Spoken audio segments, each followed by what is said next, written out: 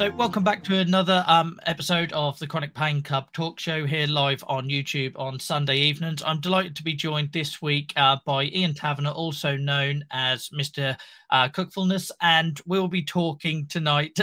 Yes, the t-shirt shows. And we'll be talking tonight about how he uses something like cooking to help manage long-term pain, as well as you know, getting a bit of understanding about the backstory behind that pain. And also I'm very much looking forward to hearing about all the wonderful things that Ian does to help raise awareness and inspire other people. So welcome, Ian. How are you? Thank you very much. I'm really good, thank you. How are you? Yes, I'm good. I'm good. By this point of the week, I'm always a little bit flustered, but I feel like I'm ready to end the week off on a high. So thank you so much for joining us.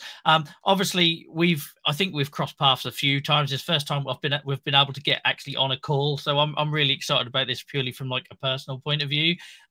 So we won't dive too much into detail because we're going to go through all of that. But just for anyone that has never met you before, do you want to just give like an overview of you know, where you're from and who you are, and then we'll dive into your sort of the health backstory. Thank you. Yeah, so I'm Ian Taverner. I am Mr Cookfulness, and I grew up in the Isle of Man many moons ago. So I'm an islander. Travelled around with my work before settling now in Southampton, the south coast, where everything changed because of illness, and now I'm sort of using my experiences to help people find a bit of joy in the kitchen. Brilliant. Thank you. That was perfect. Because then it allows us to go through without going into too much detail. So thank you. You've obviously done this before. So before we get into the cooking side, which I'm sure a lot of people are here to hear, where did your story start with, you know, we can cover, I understand you've got a couple of health conditions, but, you know, we can focus on the pain bit, but where did all of that start for you, if you don't mind sharing? No, not at all. It started looking back in my mid to late 30s. So about 15 years ago.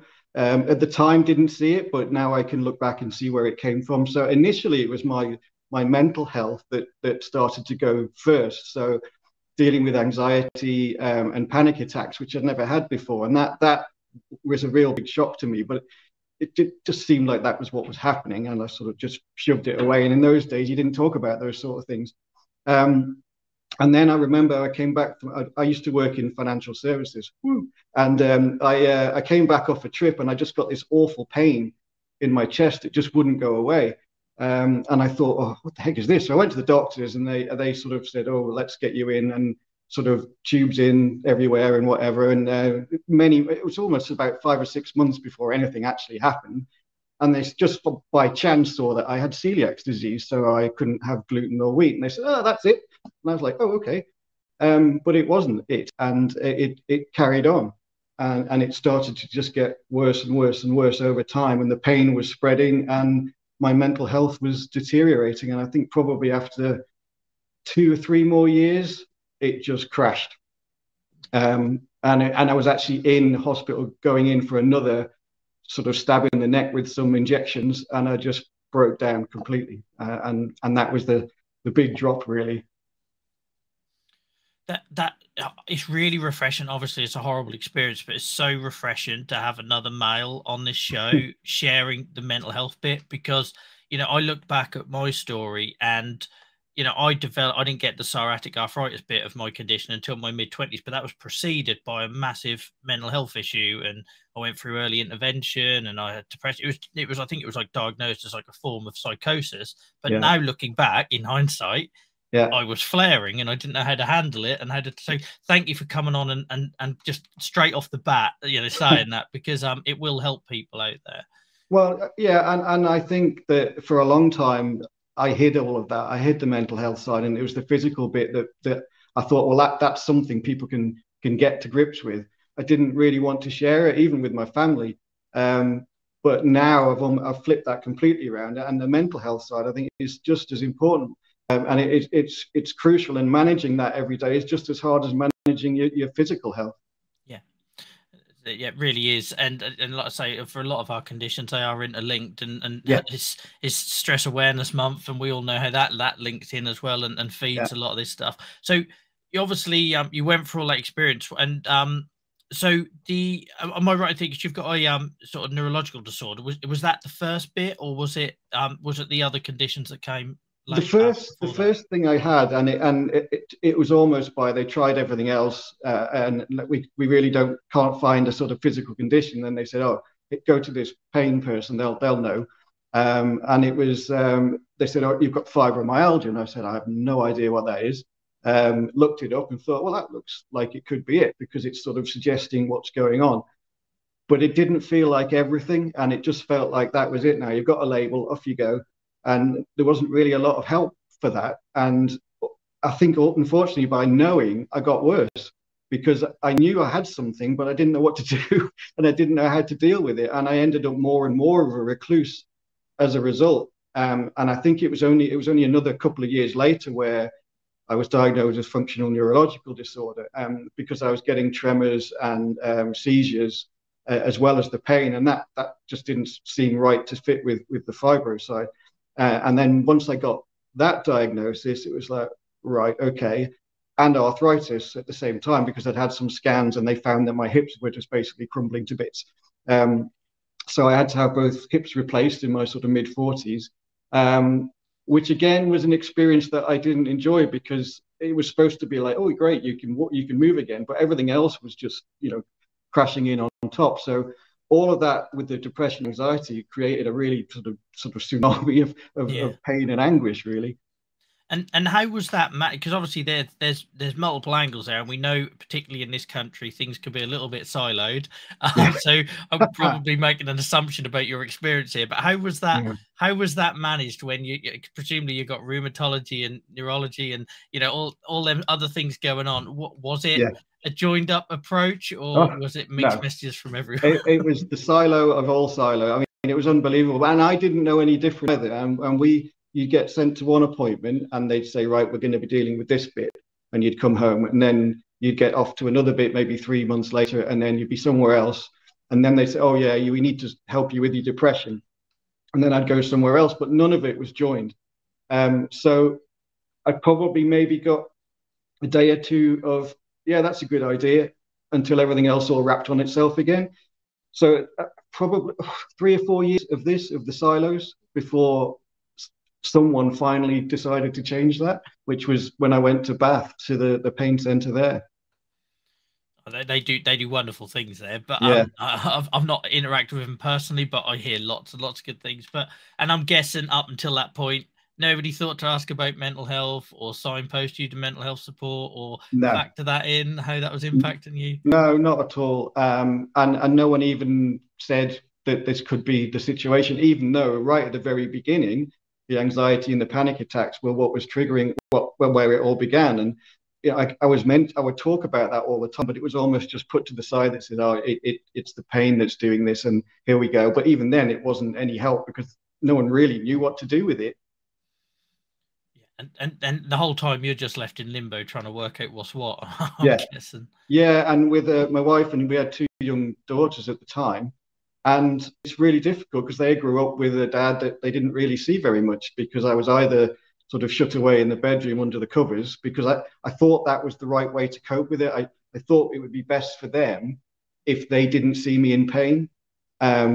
We sort of created a sort of detached family within a family. So they carried on doing what they did. And my wife unbelievably did everything for so long, caring for me and looking after them. Looking back, it was the wrong thing to do, because we really needed to try and get ourselves together. But it just felt like that was the way to deal with it because we had no other answers. And the thing is, you find your way through that, but without the guidance, as we all blame ourselves. Like every single one of us that live these long-term health conditions are constantly, putting things on our own shoulders. But if you aren't getting that support to signpost you or show you a better way to manage it, and how was like the pain side of that treated? Because as somebody who's had experiences myself, and there's lots of people in this community talk a lot about Yeah, being told just keep taking your painkillers, keep taking your pain. Did you have a sort of similar experience? it was medication and injections and everything. There was nothing around other ways to deal with it other than we'll keep piling up the medication and obviously looking back, the more you get used to the medication, the more you need. And the more you need, the worse it was, my mental health was getting, because these things were just getting, I was on, I had patches all over my back. I was taking opioids. I had, you name it, was going on. And I partially don't remember a lot of what was going on because I was so full of this stuff. It was affecting me that I couldn't function. I didn't know what was going on, but it was, you just take for granted that it's the right thing to do to take these things because they tell you this will be good. Have some of this, or let's get you into hospital and we'll put some, some steroids in you and in your neck or whatever, and that should help it. And that's what happens. And we sort of called it here in our house the groundhog years, because the days just kept doing the same thing over and over again. It was medication, sleep, maybe say hello, medication, sleep, maybe say hello. And that's pretty much what happened for a long time. And the thing is that obviously then just sends your mental health spiraling as well. And trust me, Yeah. I've very much been there where I felt like I'd lost everything. And yeah. and I used to get a lot of, like I say, keep taking painkillers, keep taking painkillers. And at the time I'd just become a dad and I just felt like a zombie. I wasn't present. And then that would affect my mental health. And I don't know about you, I find the more I was medicated, the lower my mood was, the more negative effects I then had from from being on that stuff, because I was waking up in the middle of the night, because if you have a negative thoughts and you're taking all this stuff, then obviously it's not going to help feed into that, is it? No, absolutely. And you just get sort of, you look forward to the next patch going on because it's going to help you, you think, but actually all it's really doing is feeding your habit of needing this stuff. But you don't really need it for the right reasons, I think. And when I went through sort of trying to come off some of these things, my God, it was awful, but I knew at the end of it that I'd feel a lot better as a result. And when I came off some of these opioids and patches, I actually felt better than I did when I was on them, which just, it sounds wrong, but I think because mentally, as you said, it had taken me down an awful path. So yes, my pain probably was a bit worse, but I felt so much better in my head as a result. And did you find you got any sort of like education with any? It's horrible because I'm half laughing because I already know what the answer is going to be from where. But so when you were given this stuff, were you told what it was trying to achieve? Were you told if it was long, short term, what the desired outcome, what etc. etc. Or was it literally just take this whilst we work? No, and I didn't know what was for mental health, what was for physical health. I just took them because it was, this is what you're supposed to have. And now obviously if I had my time again, I'd go and ask what are all these for, what does that do? But when you're in a position where you're not functioning anyway, you don't ask, you just want to take just to try and help. So yeah, no, I didn't get any sort of thoughts as to what it was I was taking. And I think the good thing is, though, for people today is like this sort of stuff exists. What you're doing, what I'm doing. I think you only have to go back 5 years or so, and it wasn't there. And I remember saying to my wife, like when I started all of this, it was literally because I didn't want anyone else to go down that route I had of being completely uninformed, not involved in any decisions, just being a passenger to sort of like my own care. And so my big change was getting onto like pain management and pain management therapy and stuff like that. What was your change? Because clearly what you're doing today is very similar reasons, I'm guessing, because of the same as me. So yeah. What changed things for you? Well, it was when I went to the Bath pain centre, and I was on a 4-week residential program, and I went in with no expectations because I've been on so many things that just didn't do anything. But they were the first who said, right, we're looking at everything here. We're looking at physical health, mental health. We're going to sort of unpick a little bit and try and get you back. And they asked, I just remember specifically a question they asked me, what did I want? And I was like, what? what kind of a question is that? And I said, I want to be well. They said, no, let's be realistic. What do you want? And I just thought, and I said, you know what? I want to be back part of my family again. I'd love to be, the word you use, present in my family again. And they said, right, that's the easy bit. Now what are you going to do to get there? And cooking was what I thought, oh, do you know what? I used to like cooking. If I can start cooking again, maybe I'll be visible because I'll have to get up. I'll be making breakfast. I'll be making lunch and whatever. This will be perfect. I'll do cooking. And that was what I thought would be a great way back, not realizing how hard it was going to be to actually do it. But it gave me the oomph to say, right, I always have in my head my family now. And I have a sort of picture which I always bring back, which is around the dinner table. There's 4 chairs, and my wife and my 2 daughters are on one, and my one's missing. And that was the years where I wasn't around. So now I'm going to be on that chair. You know, come rain, hail, or shine, I'll be on that chair. So it always motivates me to say, right, that's the chair I'm going to be in. How am I going to do it each day? So that was really where it all started from. That's an amazing image, and it's like having that, like I often talk about, if I didn't have my son, so my permanent pain issue started literally the same month my son was born, and I'm sure stress was a part of that. But I always argue, I genuinely I don't even want to think about where I would be if that hadn't have coincided with me becoming a dad, because I don't know what my, you know, it sounds horrible for my poor wife, but like I just can't imagine like anything pulling me out of that place that I was, other than seeing that baby. And so that really resonates with me. I'm quite emotional hearing you say you know, and I think it's really important for people to understand that it's just like, whatever, you've got to find something that you love and care about. It's like, for me it was writing, yours was cooking, and it really doesn't, and it doesn't have to be comfortable, does it? Like, obviously you've probably found lots of ways to adapt, but you said it was like quite difficult at first. So do you want to maybe talk a little bit about that journey? Oh, I mean, it was a disaster, to be brutally honest with you. I mean, everything that sort of came at me, you sort of realize how wrong the kitchen is for people who are suffering physically or mentally, because it's inaccessible. There's hot things, heavy things, and there's lots of things that want to stab you. So it's not a great place. And I found that I couldn't do everything, a lot of things that I'd done before. And so initially it was like, oh God, here's another thing I'm going to have to stop doing because it's just not working. And my wife almost sort of physically accosted me and said, get back in there and you're going to do this. And you know you can do this because there are ways. And I started to work on, well, if that's not working for me, what could I do? Is there anything I could do? And there weren't really any sort of cookbooks out there that, because I'd sort of lost my ability to freestyle food. I couldn't just think of something. The sort of brain functional and the fog wouldn't allow me to go, oh yeah, let's just chuck this all in. I had to follow a recipe, and I'd open a book and look at it, and this just is making no sense to me. It's sort of gobbledygook, or I get halfway through and not really know what was going on. So it was, my wife encouraged me to say, right, unwind everything, go backwards, go back to that feeling if you want to start cooking again. And how would you do it? You know, forget about what other people are doing. What would you do?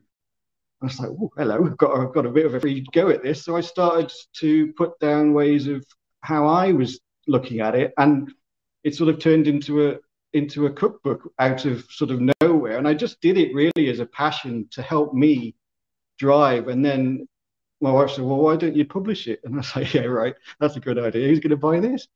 But I self-published it, and it sort of springboarded to where I am now. So the book came out and things started to get a bit more interesting, and people were sort of like, well, let's see who this guy is behind this yellow book. And it sort of went from there, but it came from things going awfully wrong to thinking, well, hang on, I've got that picture of that table with the 4 chairs. I've got to be in it. So what am I going to do to get there? That's just amazing. And guys, anyone watching this back, either the recording or the audio version, we'll put a link to all of Ian's work where you can find these things in the show notes and description. But I suppose what I want to sort of just pick it a little bit, Ian, is like, I'm guessing when you started off doing the cooking, you've done it because it was a previous passion and you've done it for you. You probably never saw it ever going on to helping other people. Am I right in thinking that? Yeah, 100%. And it was my way of getting back in. And I remember the first thing I made, and I think I just made some toast, and I hadn't done that for so long. And my daughters just went, yay! And I was like, what? And they said, it's just so good to see you here. And it was like, and that feeling of making something so small and celebrating it so highly has stuck with me. But yeah, it was never any thought that this could go anywhere other than it was to help me and the family. And then I think once the book came out and we started seeing reactions of people from all different walks of life saying, actually, I'm finding this really helpful and this is really useful. It suddenly thought, wow, well, if it's helping me and it's helping them, maybe it's going to help other people as well. And that's really where the sort of springboard came. Yeah. And Yeah, it just, did you find then there was like this like correlation between you exploring that that, because for me, I find when I'm being creative, my ability to distract myself from my pain is just like tenfold better. Did you have a Yeah, similar experience, and yeah, how did that then look as you explored that in terms of your pain medication, or how you sort of manage your conditions? yeah. It had a major effect because the more I sort of was finding ways to cook, the more I wanted to cook, and the more my mental health was starting to look up a little bit, and I was starting to feel excited about things. I was starting to feel a little bit of pride and a bit of self-worth, the words I'd never even thought about for years because they just weren't things that I associated with myself. Um, and it sort of became that, well, actually this is something. And because I was doing more, probably feeling more with it, I went to the doctors and I said, look, I'd like to look at some of the medication I'm on. You know, can it come down a bit because I'm starting to feel a little bit more positive. And to be fair, my GP was brilliant. He said, look, we've got to take this slow. We've got to pick out the ones that are going to be the ones that aren't going to throw you off kilter because we don't want to drop you back where you've been. So it was, it took a long, long time, but it did start from a conversation of I think I can manage my physical and mental health a bit better myself, so I don't necessarily need as much medication. And sometimes I'd come down and think, oh, I've gone too far. We need to come back up again. But it did help. The more I was going this way, the more the sort of medication was coming down a bit. But it took a couple of years before I was able to come. And I'm still on quite an array of medication, but it's at a level that I feel comfortable with now, and I feel happy with. And maybe someday I'll come down a bit more, but at the moment, why would you upset the apple cart when things are just about where we want them? And it's just a fine balance. I think it's really important for anyone listening to this. There is a place for medicine and there is a place for painkillers, and I have Yeah, to lean on painkillers occasionally when yeah, things flare and everything else. But what we're talking about here is that power, that if you can find something you love to do to act as a way of like a distraction. For me, it's what gets me out of bed in the morning. Like my wife will be so bored of hearing this, but it's like genuinely the whole advocacy thing and finding my voice and writing and doing yeah. this, talking to amazing people like you, Ian. It is literally, it gets me out of bed in the morning because that's, you need that something to look forward to, don't you? And clearly Oh, for you, it's cooking.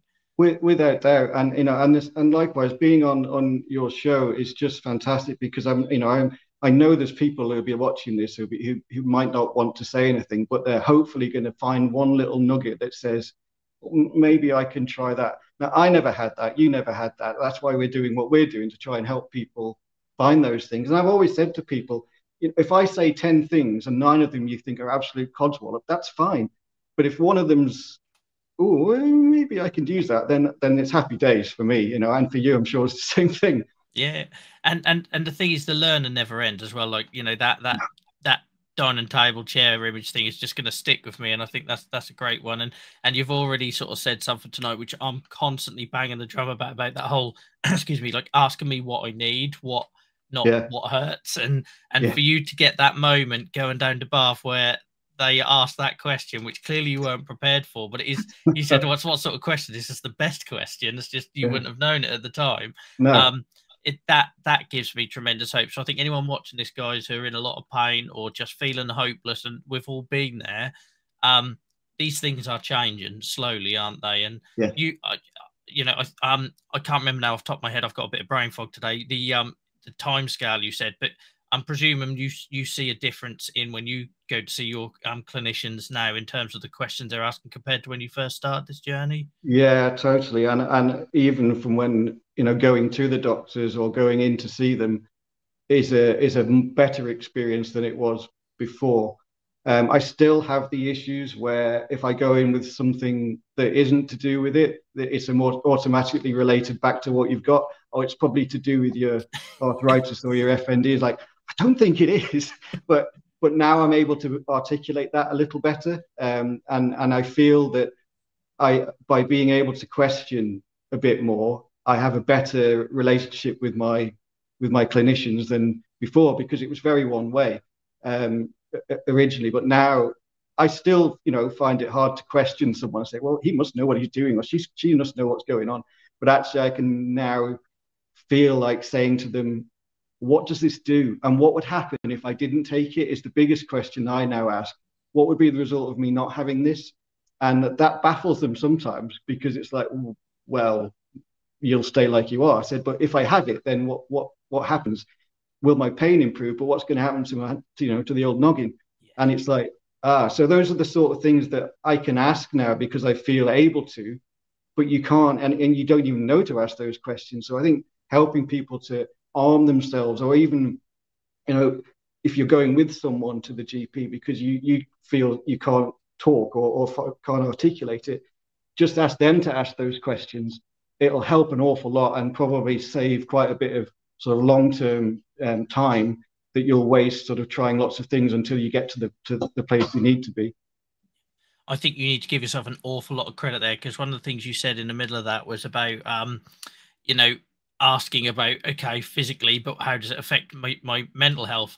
And that is such an important consideration that far too many people don't make that connection. It took me years to get to that point where, where instead of chasing a magic bullet that I thought was just going to fix the pain bit, I didn't appreciate the impact. And it took being a parent, I think, for me to understand that, well, I can't be a zombie all day, regardless of what the pain level's like. So, yeah, I think that's really, so give yourself credit for that, because not many people get that. Some people don't get there at all. So the fact that you've, I know. No, yeah. And I feel genuinely lucky. And I try always to not come across as, look at me, woohoo, because I know what it's like. Because I sort of see everybody at different levels along the road, and I'm just a bit further along. But there'll be a lot of people who are right at the beginning, and to say to them, come on, snap out of it, just doesn't work. It's not, because I have to think about what would I have said if someone had said that to me. Yeah.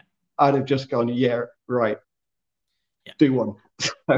So yeah, it's constantly reminding yourself that everybody's in different places. So when I'm talking about things and trying to help people, I have to always remember how I was and how I could very easily be again if I let things go.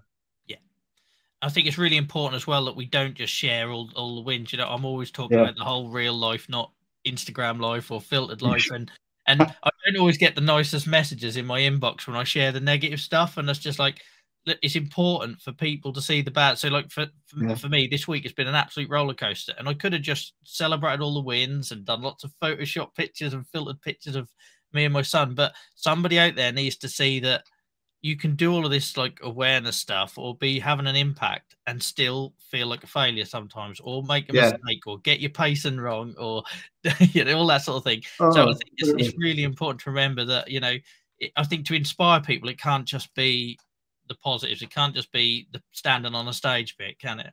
No, I agree. And a couple of weeks ago, I think we're probably going to touch on it later, but I had sort of a big event that I had to do. But 3 weeks before that, I had a massive sort of flare of my neurological disorder, and I lost most of my speech, and it was sort of slurring, and then I was sort of really struggling. And if that had happened, a couple of weeks later, then I wouldn't have been able to do the show. But then I thought, well, actually, doing it like that is real. It's real life. And what I don't do is, when I'm in those sort of situations, I'll try and share, this is what's happening. Because you're right, if you only show the sort of peaks, people won't necessarily believe you or feel, that they understand what you're saying. And I do find that a bit difficult at times when you see this sort of, whoa, look at us, we're all doing fantastically well. Yeah. And it's like, it's not real life. Every day you don't know what's coming. And that's what it's like living with chronic illness. You just don't know what's coming next. And I find it particularly cruel because there's a lot of evidence to suggest this whole social media thing and the constant notifications and best life thing is affecting everybody's mental health negatively. So whatever it must be doing to people that are dealing with an unfair hand that they've been dealt, I'm so overly conscious of that. And it's like when I first started all this on camera stuff, I never used to wear black because I was worried about my psoriasis. And then I thought, well, no, I wear black. That's all I pretty much wear. Why would I hide it? But it took me a long while to get to that point to feel confident. But like you say, it's kind of like, it's like you, isn't it? Like, you were invited to that event for a reason, for your background, for your condition and everything else. And then we sometimes slip into that apologizing for it, and we have to quickly sort of bring ourselves back out. Yeah. Oh, totally. Yeah, totally. And what I sort of some of the events that I do, what's so refreshing is that everybody sort of gets it.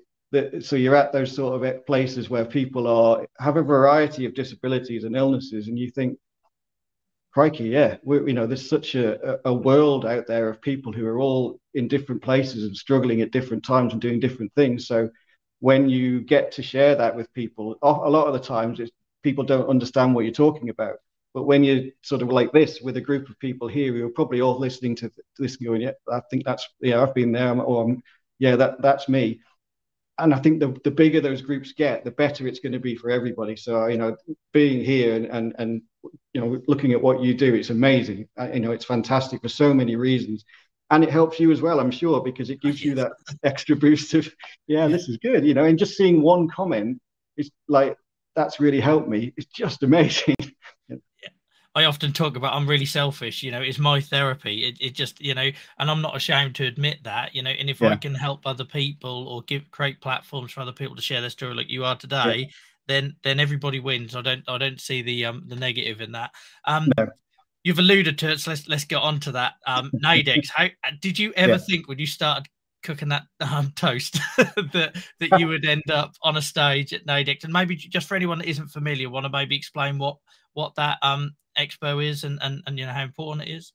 Yeah, so Naidex is it's at the NEC every year, and it's 2 days, and it's Europe's sort of largest disability expo, and it's a mixture of sort of trade and public. I think it began more trades sort of with wheelchairs and power chairs and assistants, etc. But it's gone more and more towards the sort of the public side. So they contacted me and said, look, we'd like to sort of introduce more real lifestyle type things in. I was like, okay.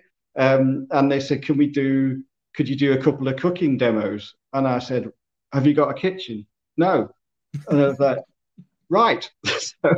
And I thought, well, that's fine, because I talk a lot about, one of the things I say is widening your kitchen. You don't have to be in the kitchen to be cooking. You can make food anywhere or prepare it where you feel more comfortable.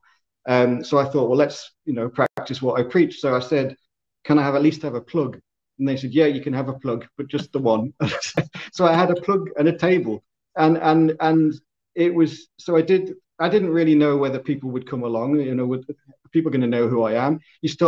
You catastrophize everything. You always do when you've got mental health issues or physical health. So it was like, no one's going to turn up. It's going to be a disaster. I won't know what I'm talking about. Everything's going to go wrong. And then you get yourself worked up into a lather. And I got sort of there, and I got set up, and I was getting set up, and there was nobody there in my little theatre. And I thought, oh God, this is really bad. And then it just started to creep in. People were coming in, and I was like, oh gosh, there's more and more. And then it was full, and I was like, oh my God, this is worse. What am I going to do? And this technician came out, he put the headset on me and a microphone, and that paralyzed me, because all of a sudden, no matter what I did or said, it was going to be heard. And I thought, oh no. And then I just thought, what are you doing? You're just talking about what you do and you love. So let's just go for it. And I just thought, you know what? The worst thing that can happen is I make an absolute arse of myself, and that's fine. And I really don't mind, because they've come along to I nearly said to waste their time, to take some of their time to come and see me. And I thought, well, let's do it. And so I just started making, and to think that, as you said, from the man who was trying to, celebrating making a piece of toast, to be able to sort of present, these are ways that I can help you learn to cook, love to cook, want to cook. It was just like, so it was this pinch me moment. It was massively, huge. And then people coming up afterwards to say, that was great. I really enjoyed that. I'm going to try this. Or how did you do that again? And it creates that community again of people wanting to know a bit more about how cooking can become something a bit more than the bit you squeeze into all the other bits. And that's one of the things I really try and push, is make cooking a big part of your day. Make it something that you celebrate doing well. Don't make it the bit that you squeeze into everything else, because then you're really not going to enjoy it and you're not going to like it.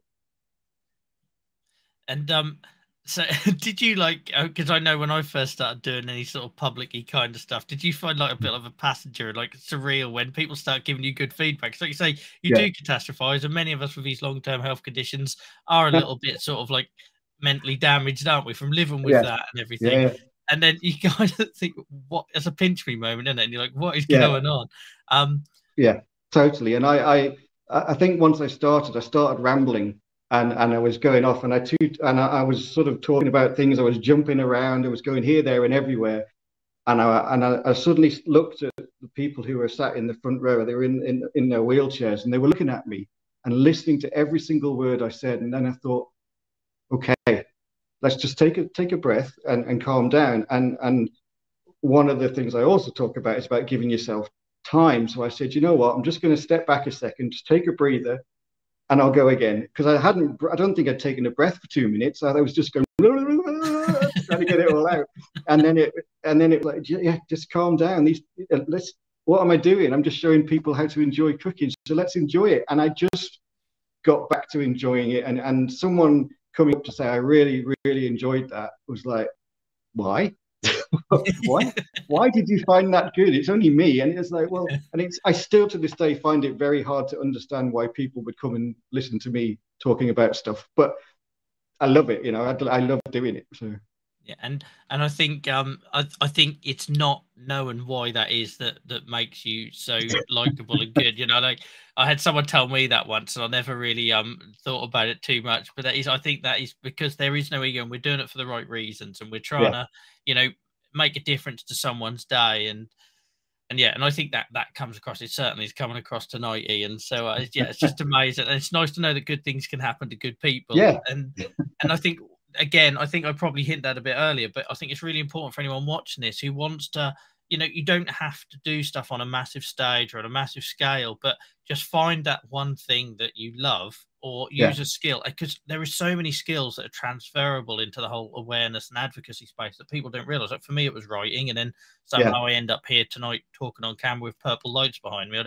That was a bit of a blur how that sort of 2 years unfolded. Do you know what I mean? But for you, it was cooking, and for someone else, it might be something else. So, yeah, I think it's really important, isn't it, that people just sort of like pull at that thread and just see because it's a confidence thing as well, isn't it? It gives you that confidence. certainly. Yeah, it is. And I think sometimes you can think too much about what it is I want to do.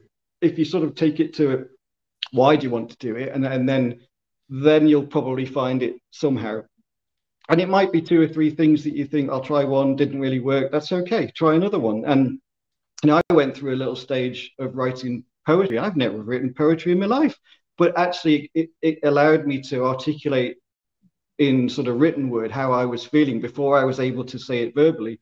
So, you might find drawing is a thing that is your way. It could be anything. It could be fixing cars. It could be whatever it is. But if you find something that gives you a little bit of when you think about it and think, oh, I'm looking forward to this, then you're probably on the right track. That is brilliant advice. It really is.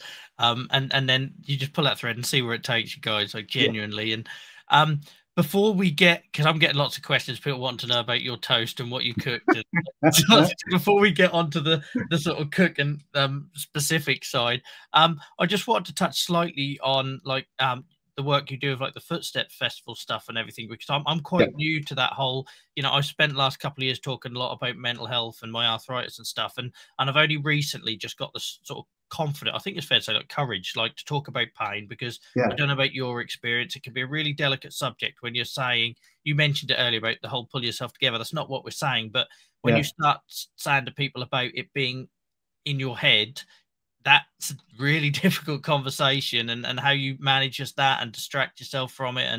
And so it took me a lot of years, I think, of doing all of this sort of stuff to get that confidence. And then I stumbled upon the group of people you're involved with, like yourself and Nikki and others. And it's like, I remember sort of, I burst downstairs to my wife after my first sort of interaction with some of you guys. And so I said, oh my God, there's a group that exists that thinks just like me and has been through that whole pain journey. Do you want to just maybe explain a little bit about that and the Footsteps Festival and what that tries to achieve? Yeah, I mean, the festival is it's an online sort of virtual festival, and it's got everything that a festival has. So it's got, like, I was in the street kitchen. It'd have a sort of a mindfulness tent. It's got a coffee area and whatever. So it's set up like that. And initially it was only going to be for a year. And they sort of got in touch with me, and we were sharing thoughts and ideas about what could I do that might add a bit of value to this festival. And it was really offering people sort of reactive stuff, so they could go on and have a look and find little areas of resource, but also they had little live events they could go to, but they were also recorded.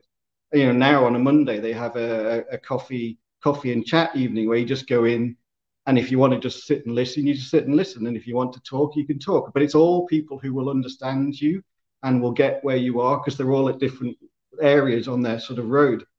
So they said to me, "What about doing some cooking demos?" And I was like, this is before I'd done it. So this was before I'd done any demos.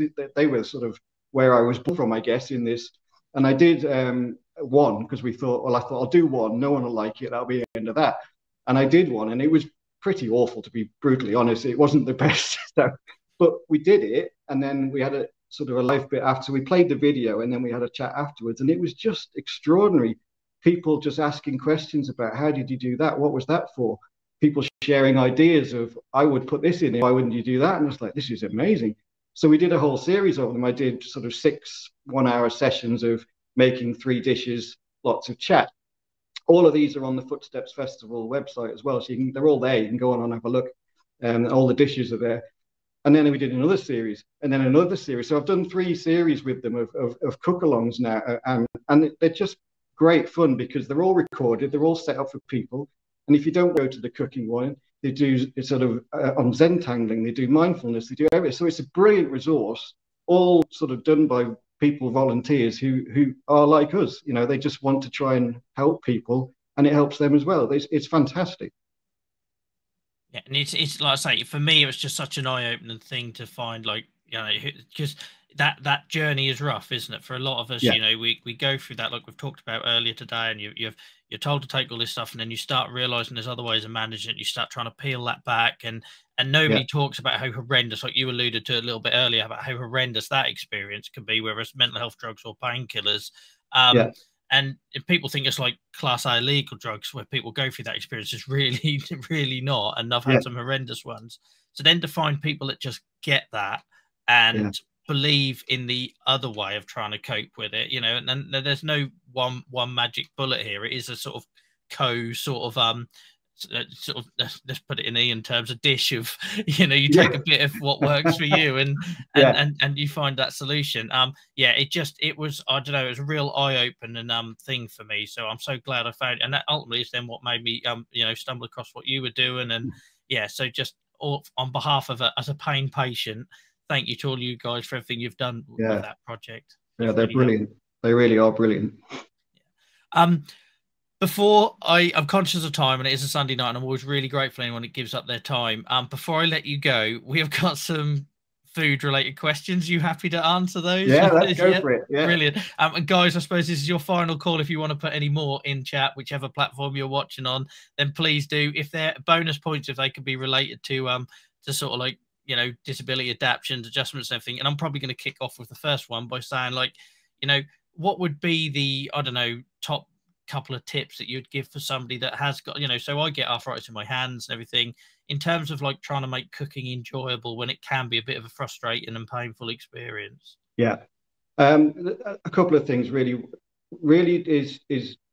I talk about sort of smart ingredients, smart equipment. So smart ingredients, I mean things that are ready chopped for you. So there's a bit of a stigma about frozen ready chopped veg.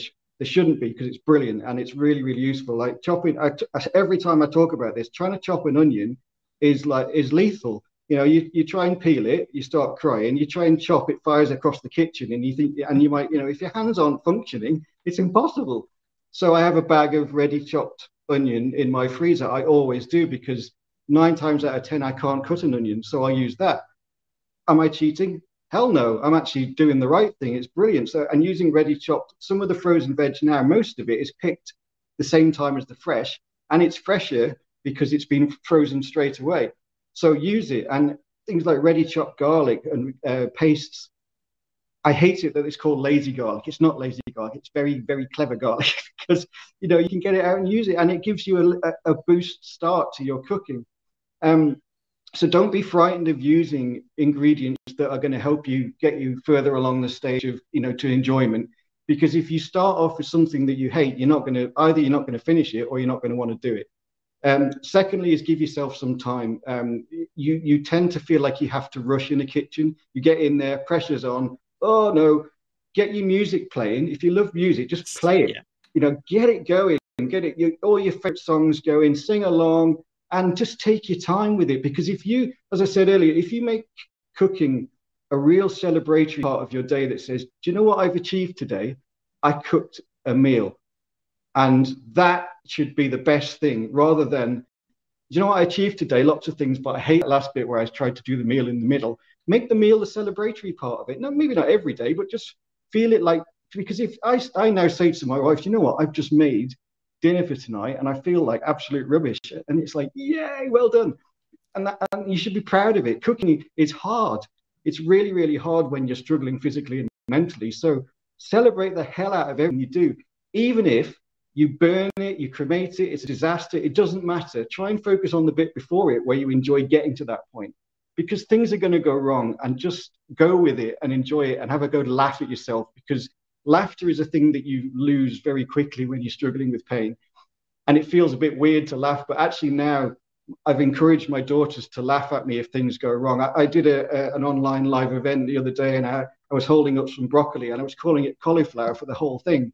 And my daughters didn't tell me the whole way through. They were just wetting themselves laughing. But now it's a joke. You know, it probably would have tipped me over the edge 10 years ago. But now it's like, so just enjoy it, you know, go with it.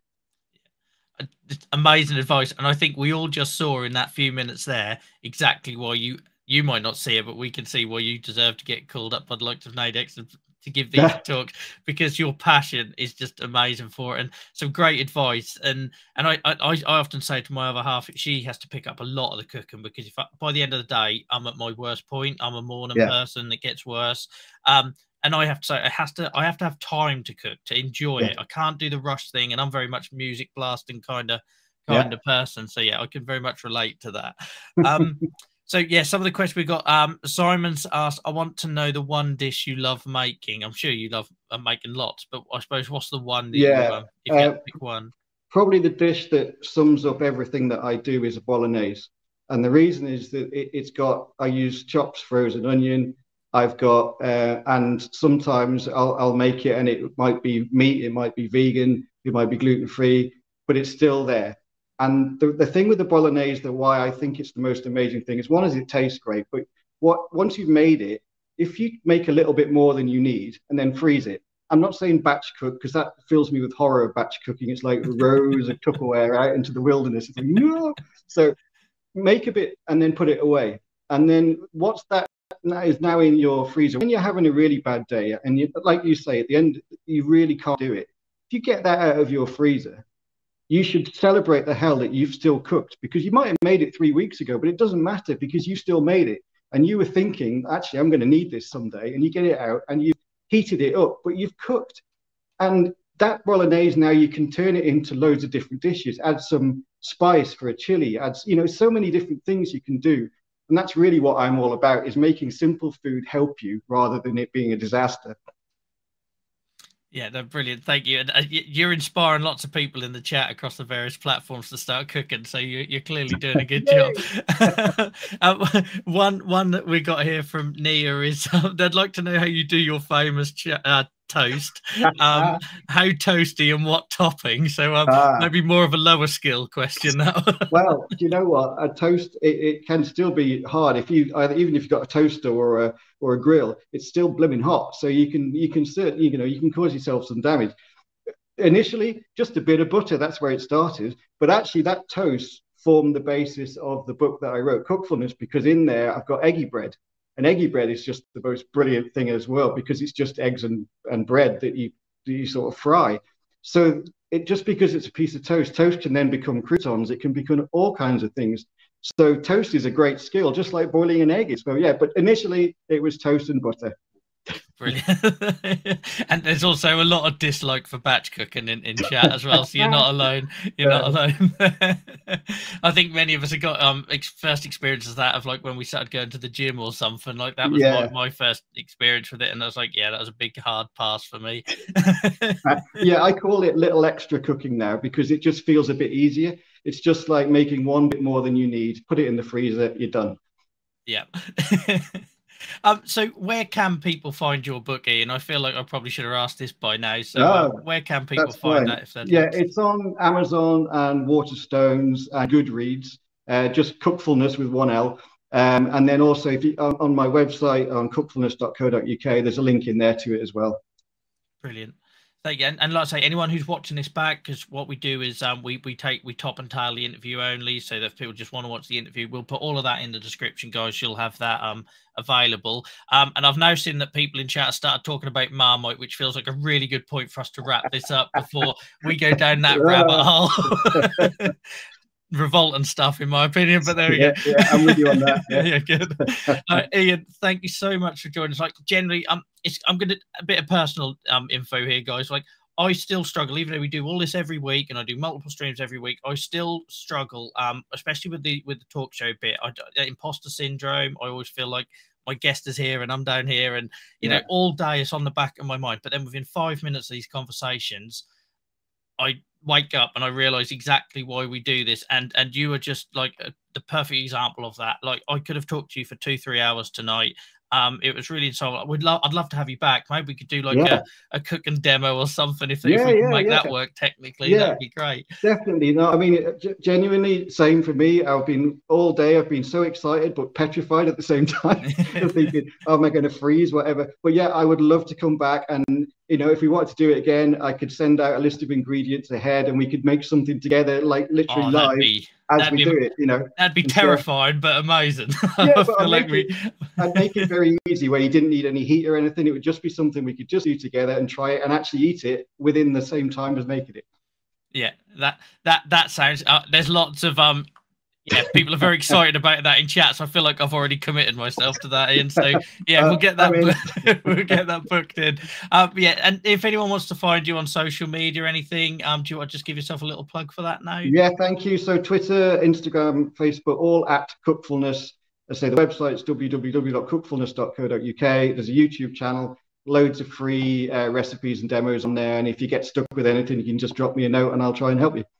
Superb.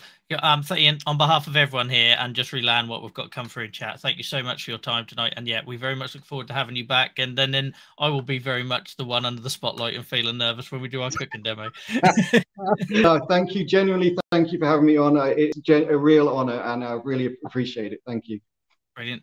Absolutely wonderful, man. Thank you, Ian. Have a good rest of your evening and have a good week ahead. All right. Thank you. And you.